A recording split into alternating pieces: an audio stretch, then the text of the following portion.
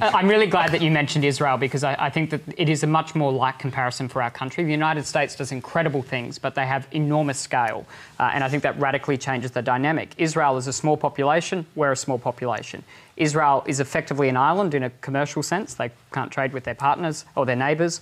And we're obviously an island. And culturally, I think there's a far greater alignment when we are at our best. So in Israel, the biggest thing that they have is they have this deeply entrepreneurial culture that permeates into every aspect of their life. In Hebrew, you kind of call it chutzpah, right? This go out there and have a go mentality.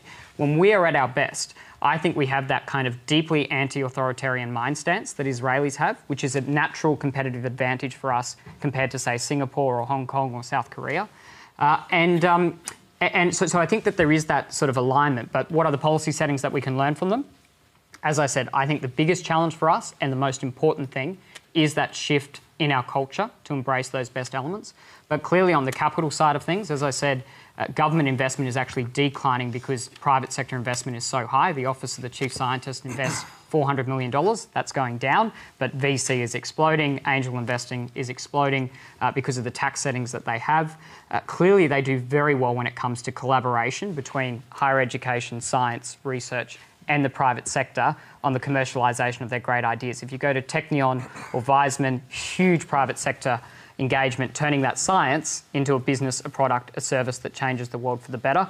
I think if we steal some of those policy settings, we actually can really embed them in what we're doing here.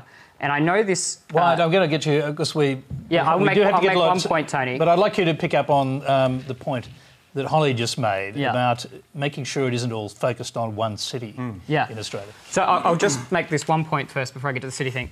25 years ago, 30 years ago, Israel was exporting oranges and had a economy in a really bad shape. Now they're a global innovation hub. So I know that we can do this. In terms